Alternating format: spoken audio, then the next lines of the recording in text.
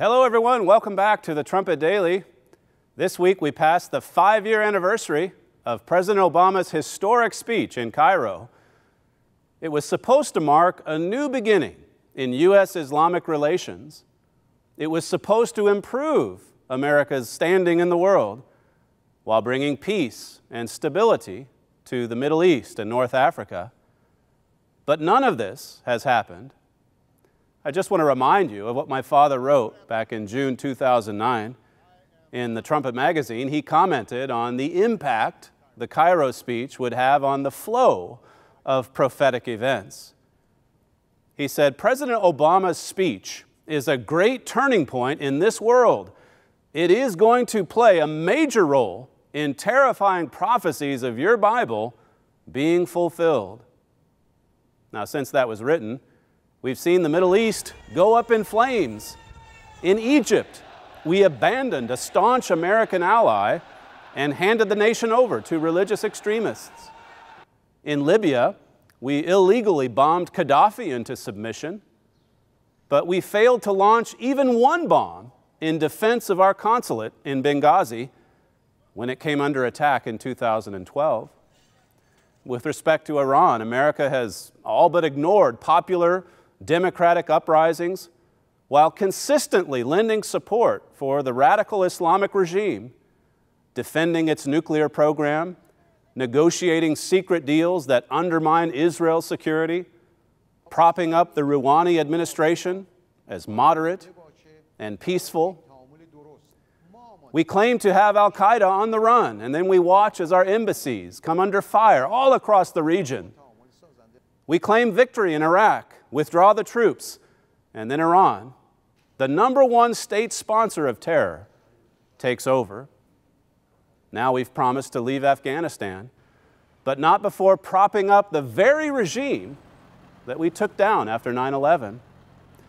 The great paradox in all of this is that the current administration in Washington began by saying it would fix all the foreign policy blunders of the previous administration, but the plain truth is, America is now in a fix that is much worse than it was 5 years ago.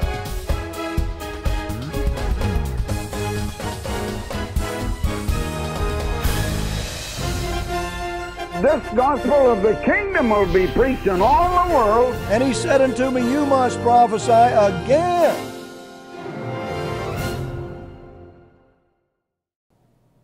The heavy cost of America's policy of appeasement has certainly escalated dramatically over the past week.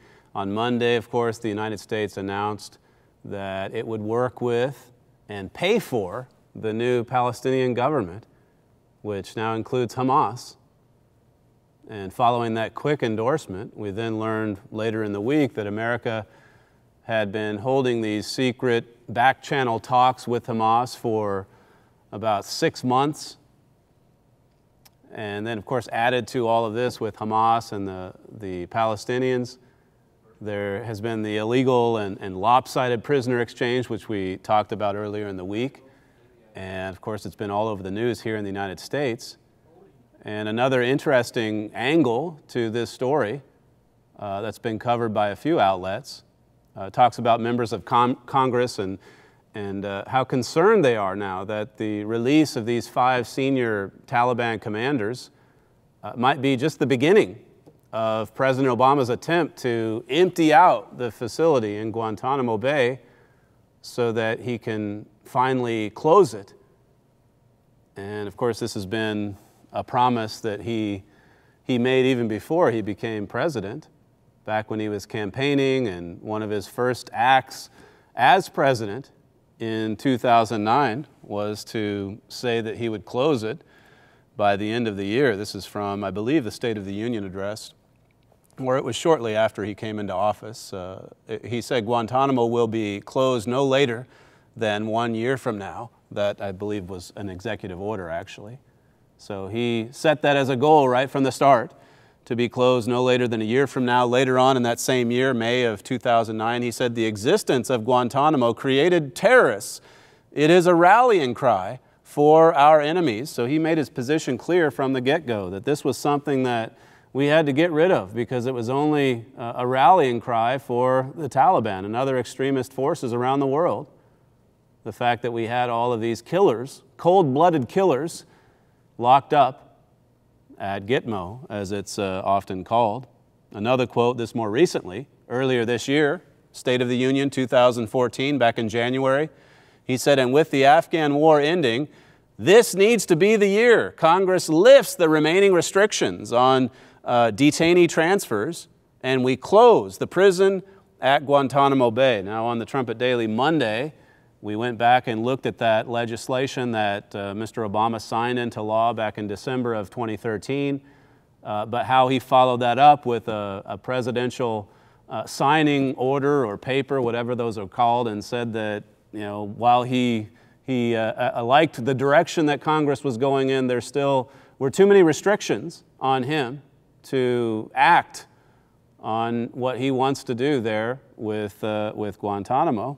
And so this, I think, gives you some of the important background leading up to the events of this past week, where, as you now know, this administration went right around Congress, even though it was planning for this release for many months. It went right around Congress and let go of really the top generals of the Taliban. And the administration, of course, since has gotten quite a lot of flack from Republicans in particular, but really from quite a lot of America when you look at the outcry that there has been here in the United States. This is from the Daily Beast, Josh Rogan, writing about the significance, in his view, of this release of those 5 terrorists. He says Obama now has 7 months to fulfill his latest promise to shut down Guantanamo, or come as close to it as he can. Now there's growing concern on Capitol Hill that President Obama intends to bypass Congress to fulfill his promise to close the prison by releasing scores of more Guantanamo prisoners with little public or even private debate. And of course, he's been setting the tone for this, as I said, in recent months, really over the last year and a half, where he's repeatedly said, if Congress doesn't act or if Congress doesn't get out of the way, you can expect for me to do what needs to be done to follow up on my promises.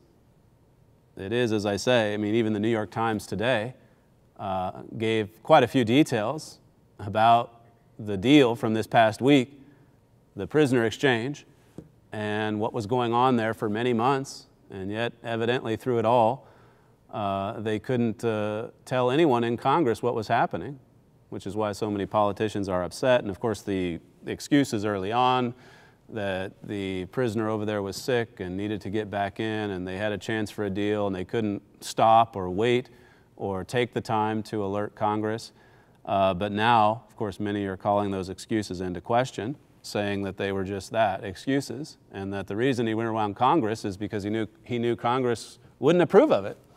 This continues, says this whole deal may have been a test to see how far the administration can actually push it, and if Congress doesn't fight back, they will feel more empowered to move forward with additional transfers.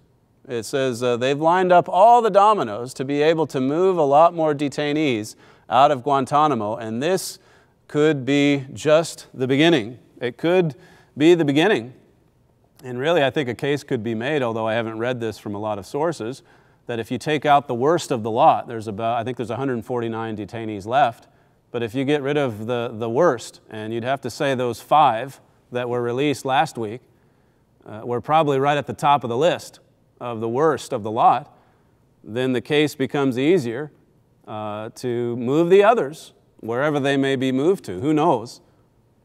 But of course, that's the goal, and it's not like this is some clandestine effort. That's been the goal, and it's been clearly stated from the very beginning of his presidency, even before, as I said, continuing from this article. It says, lawmakers and staffers see the Bergdahl case as only the latest maneuver in a larger plan to cut Congress out of the Guantanamo issue. And they're not exactly reassured by senior administration officials' refusal to disclose what steps will be taken to mitigate the risk that these prisoners could become involved again in the Afghan insurgency. And in fact, on that point, That was something on his trip this week to Poland the president commented on, even saying that that was a possibility, that these commanders could return right to the battlefield. This is a clip from a press conference. I believe this was on Tuesday. Is there the possibility of some of them trying to return to activities that are detrimental to us? Absolutely. That's been true of all the prisoners that were released from Guantanamo. There's a certain recidivism rate that takes place.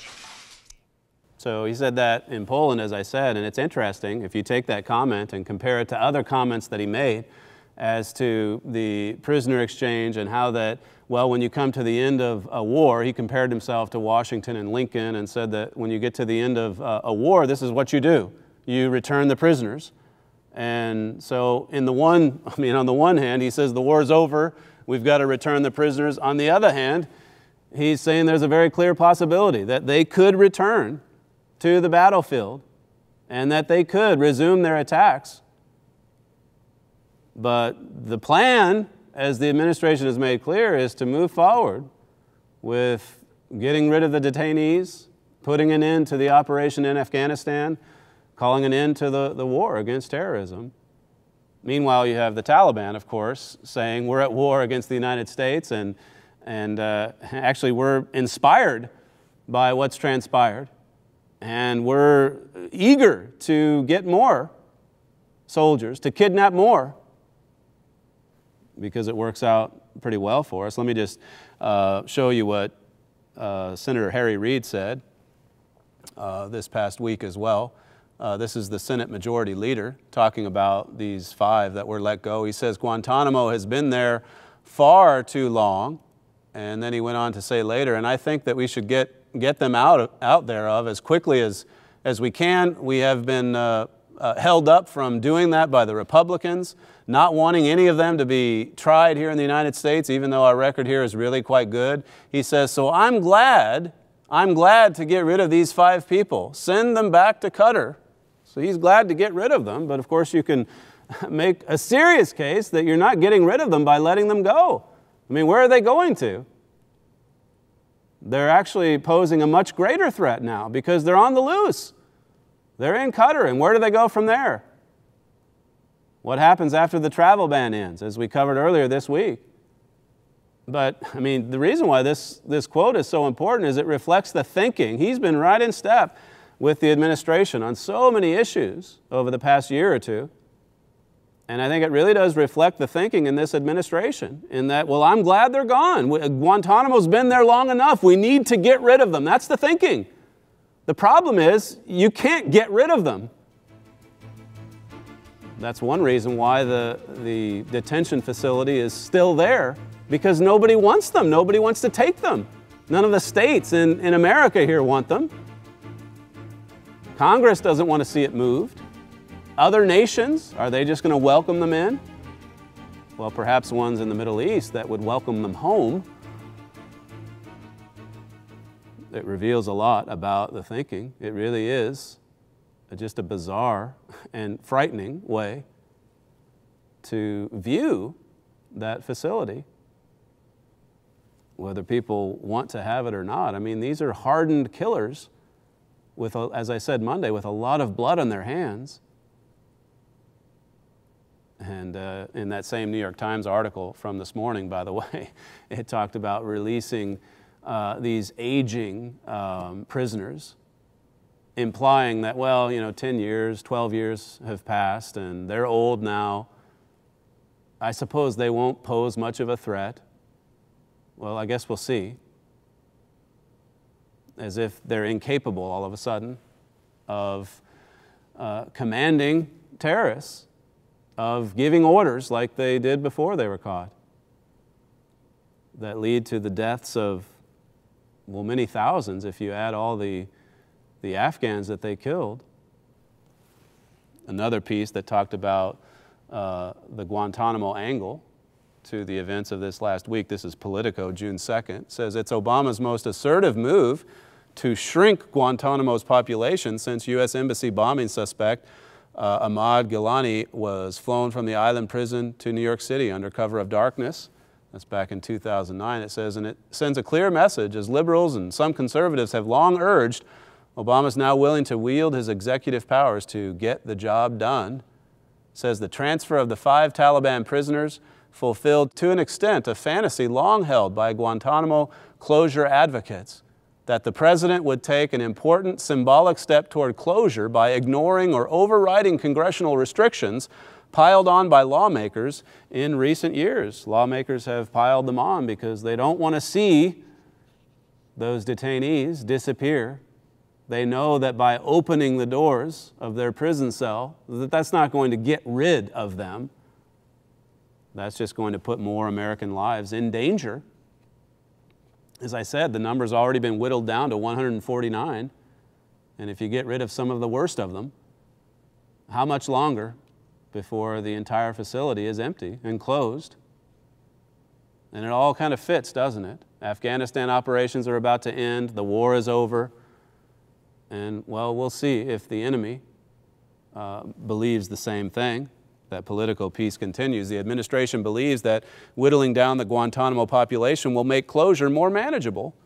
Despite the daunting challenges, Obama said in an interview last week before the Bergdahl-linked detainee transfer that he's determined to make closing Guantanamo part of his legacy. He said that last week, even before the news broke about the Bergdahl switch or swap.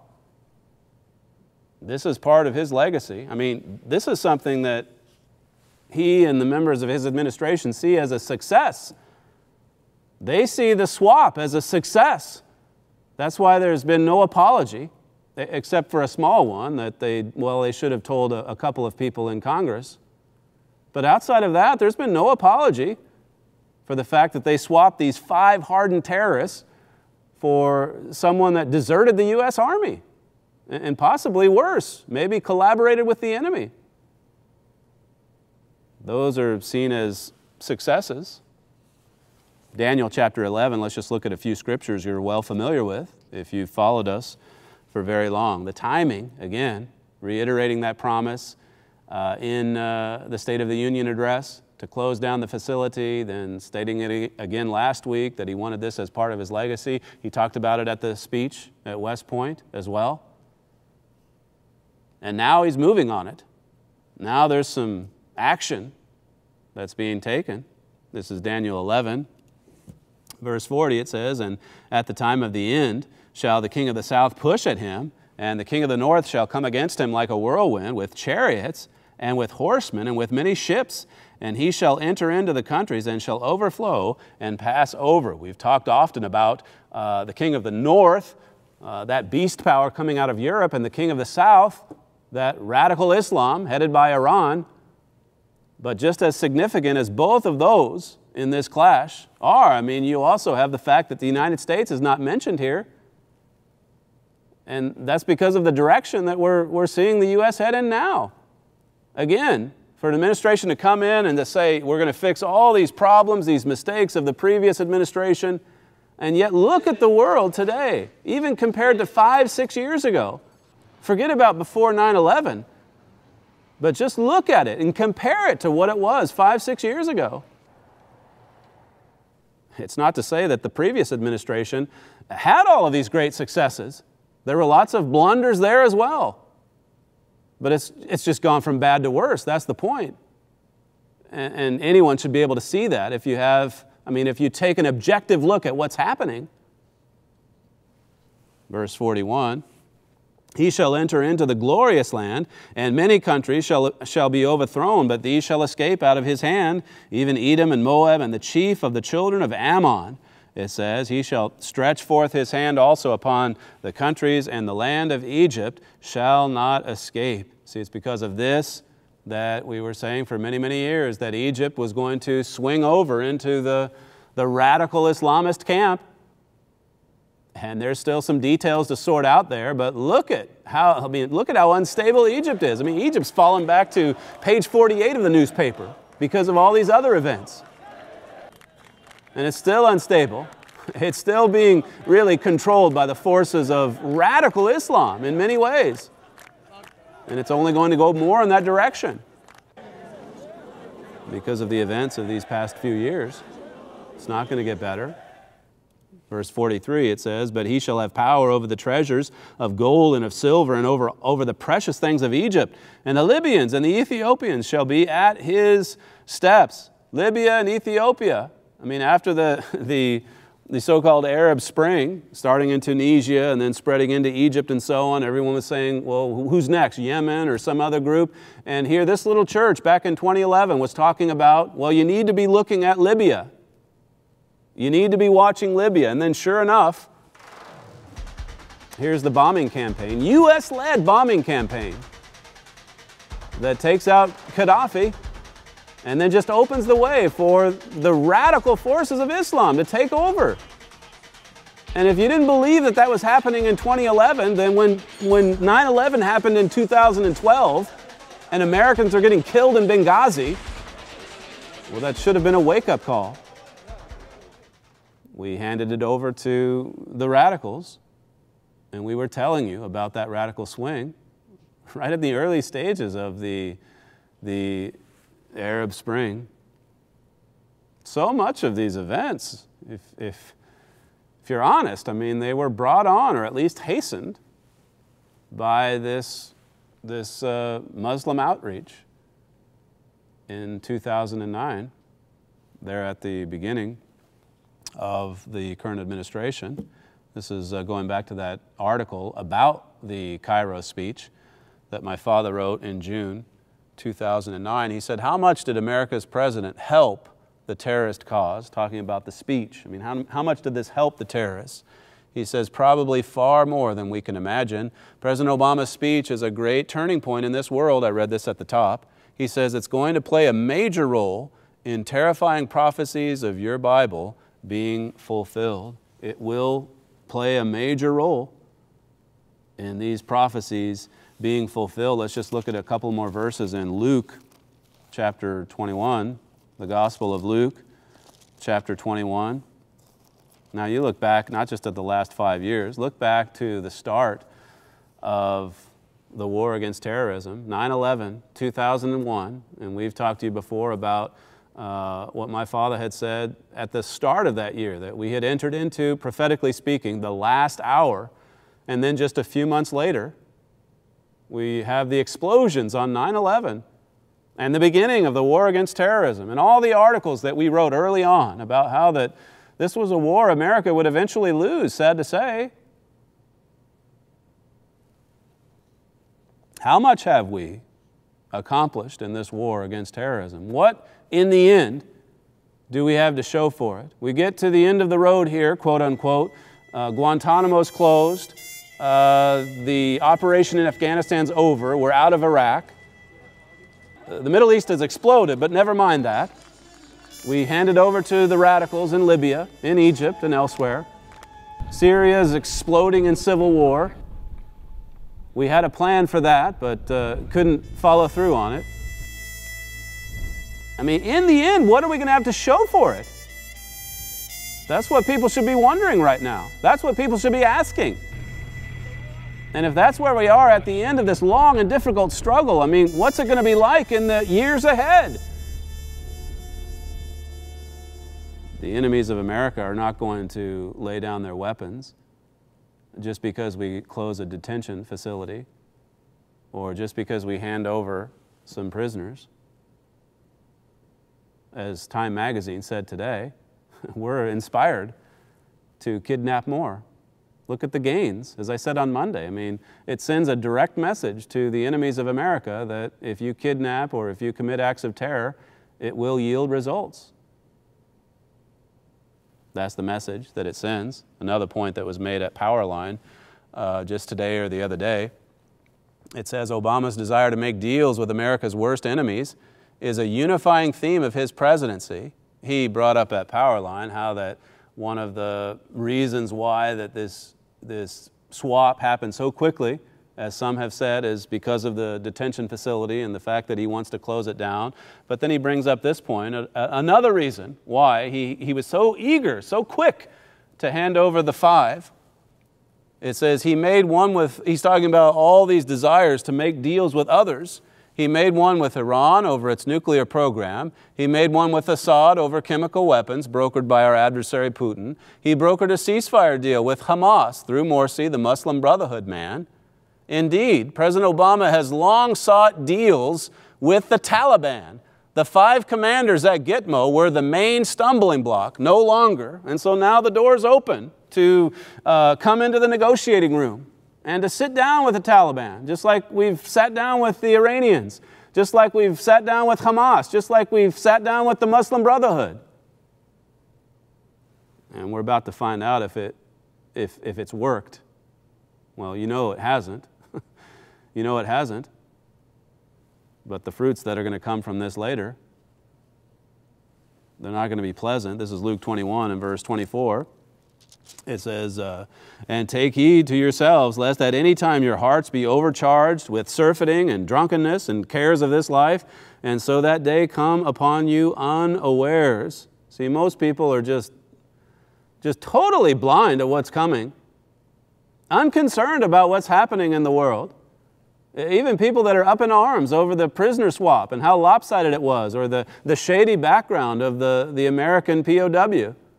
They really don't see the bigger picture here of what's happening geopolitically, of what's happening to America's standing in the world, of the explosions that are coming because of America's weakness, because of America's willingness to prop up traditional enemies. Few people are aware of what's really, really happening. Verse 35, it says, for as a snare shall it come on all them that dwell on the face of the whole earth. You see, it's going to happen just suddenly, just like a snare, like a trap. One last quote from that June 2009 article that my father wrote. President Obama thinks that through his words he will have peace with Iran, but after the terrorists heard that speech, speaking of the Cairo speech, they had to be rejoicing. When America's president gives a speech like that, the terrorists have contempt for such weakness and are stirred to fight even harder. They can smell the victory. Think about, again, that Time magazine article. They're inspired to kidnap all the more when they sense weakness, when they hear weakness like this. They're just that much more stirred to fight, as he says there. And then finally he says, so we can expect violent terrorism to intensify and shake the nations. We won't have long to wait to see who is right. We won't have much longer to wait to see if the nations are going to shake all the more because of events that have happened in recent years. Finally then, verse 36, it says, watch you therefore, this is Jesus speaking to the disciples, and pray always that you may be accounted worthy to escape all these things that shall come to pass and to stand before the Son of Man. Watch and pray. Watch world events and pray always that you might be ready for what's coming. I want to refer you to that article once again. This is from June 22nd. It says there, 2009, at thetrumpet.com. Just go to thetrumpet.com now and run a search on that particular title. How President Obama's Cairo speech will shake the nations. Go back and read that. It's a real eye-opener. As I said, we just passed the 5-year anniversary of that speech. And what a dangerous world we now live in as a result. I want to also refer you to the latest Trumpet magazine on the lost identity, America's lost identity. In this issue, by the way, there's an ebook that you can learn about on how you can understand Bible prophecy. Jesus, after all, said, watch and pray always. Watch world events. If you sign up for a free subscription to this magazine, we'll send it to you monthly. And of course, in reading these articles, you can find out how to secure a lot of other free material, like that ebook on how to understand Bible prophecy. Thank you for joining us today, and we'll see you next time on the Trumpet Daily.